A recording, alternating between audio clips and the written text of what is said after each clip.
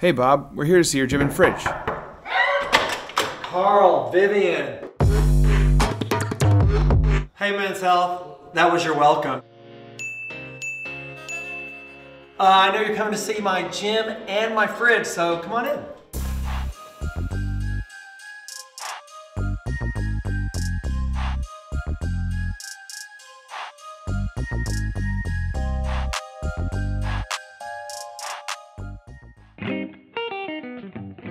Okay, fridge first. What staples do you always have in your fridge? What I always keep in my fridge, I drink a lot of kombucha after my yoga class, so I have to make sure that I have plenty of different flavors. I don't like to have just one different one. With my green juices, I try to stay away from all those real sugary ones. I allow myself to have like one maybe apple or a beet, but not a bunch of that. Mostly I'll stick with those green ones that kind of taste like grass. I kind of like that. What's your diet mainly consist of? You're always gonna find plenty of fresh vegetables in my refrigerator because I am always eating vegetables whenever I can. What would we never see in your fridge? I don't keep any kind of dairy except for some non-fat Greek yogurt, a good source of protein for me, and I can have egg whites.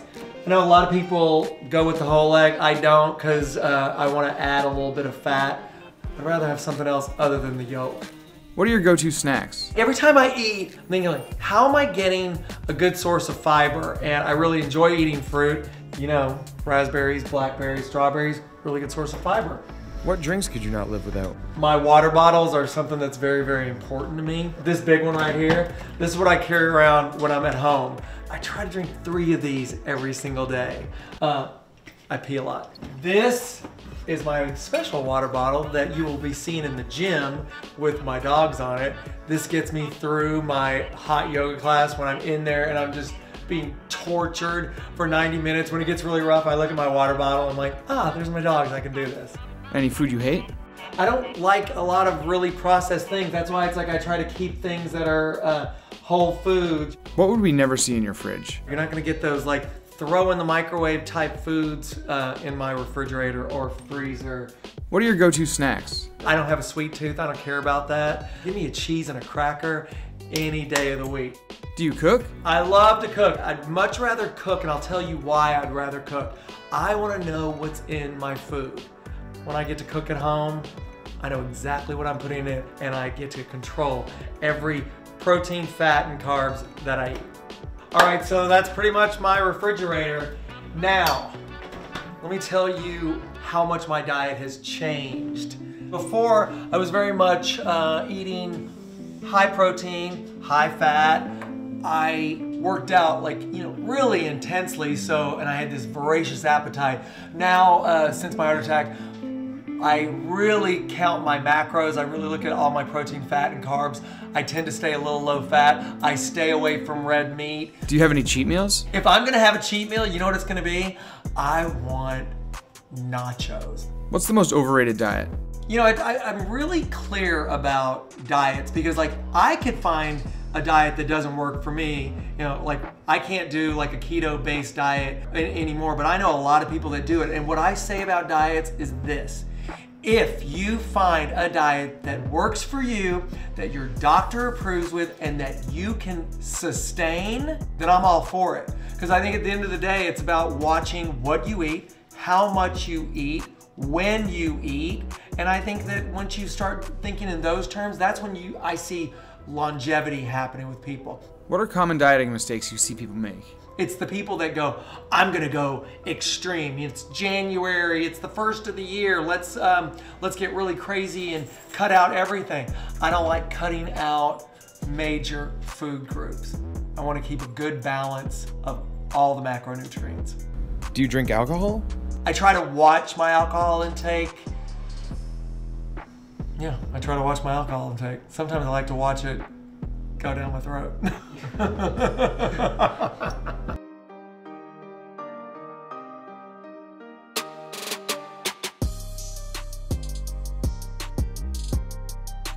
Do you take any supplements? I don't take a lot of supplements. Sometimes I would take fish oil, but sporadically, vitamin D, a multivitamin, but that's pretty much it. I know that it's really difficult to get all your micronutrients from eating I get it. I understand. I've talked to many nutritionists about this. I just pretty much stay au naturel, I guess you would say. What's the secret to making a protein shake taste good? I think the secret to making a protein shake taste good is a good tasting protein powder. Whatever your liquid source is, if it's some sort of almond milk or oat milk or whatever, try to use like a vanilla flavored, at least for me. I really like it. I don't know, it just has a smoother taste for me. If you could choose to have a protein shake with any famous person, dead or alive, who would it be? If I could have a juice with Howard Stern, are you kidding me?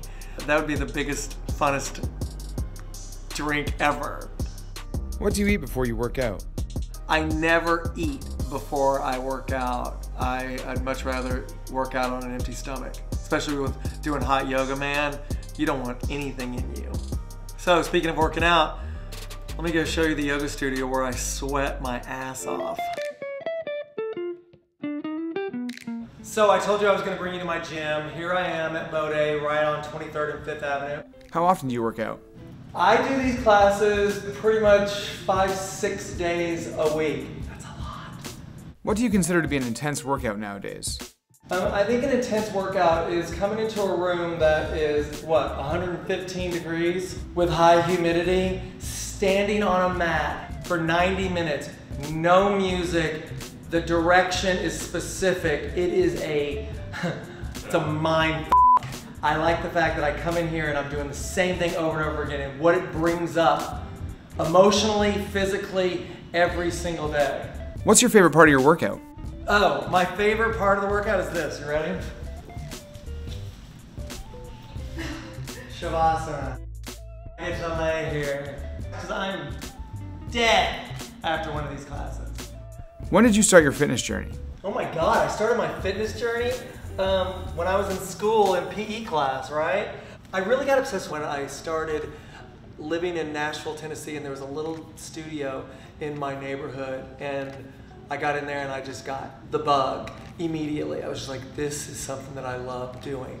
And that's when I packed up my car, drove to Los Angeles, California from Tennessee, and started a career in the fitness business. How do you keep your mind fit? I read a lot. I'm a voracious reader. I have gone back for the past year and a half and I've been reading the old classics like Wuthering Heights, Jane Eyre, The Fountainhead, Crime and Punishment. I've taken my brain into that world because I never went to college. I get a lot out of them now. Advice for someone starting their fitness journey. My biggest advice that I could give anyone starting their fitness journey would be this. Don't try to change everything all at once. You cannot be Miss America, Captain America, Wonder Woman, Superman in the first week, month, or year. It's like, just start off slow, please, please, please, please. If it's just eating one good thing at lunch today, avoiding that one crappy thing that you know you shouldn't have, do that one thing and you are on the path. Have you changed your workout since your health scare? My fitness has changed completely since my heart attack. I went from going into these crazy intense CrossFit workouts where I was just falling on the ground and just completely exhausted into a whole different path. I still feel like I get that same intensity when I'm here at Bode because I am pushing myself mentally and physically. I don't know, I just feel like I have just a little bit more control, for lack of a better word. Now it's time for rapid fire questions. Workout time, 7 a.m. or 7 p.m.? 7 a.m. Squat or deadlift? Squat. Favorite song in your playlist? So stupid. Milkshake. CrossFit, yay or nay? CrossFit, yay, always yay. Pull-ups or chin-ups? Pull-ups. Chin-ups are easier, way easier. Dumbbells or kettlebells? Ooh. Dumbbells or kettlebells? I'm gonna pick kettlebells. Run on the treadmill or the great outdoors? You're gonna hate this. Run on a treadmill. I hate running outside. You'll never see me run outside. Cardio or weights? Cardio. Big legs or big arms? Big legs. Arr. Biggest compliment, jacked, ripped, swole, or cut? Ripped. If you could work out with anyone in the world, dead or alive, who would it be? Jennifer Lopez.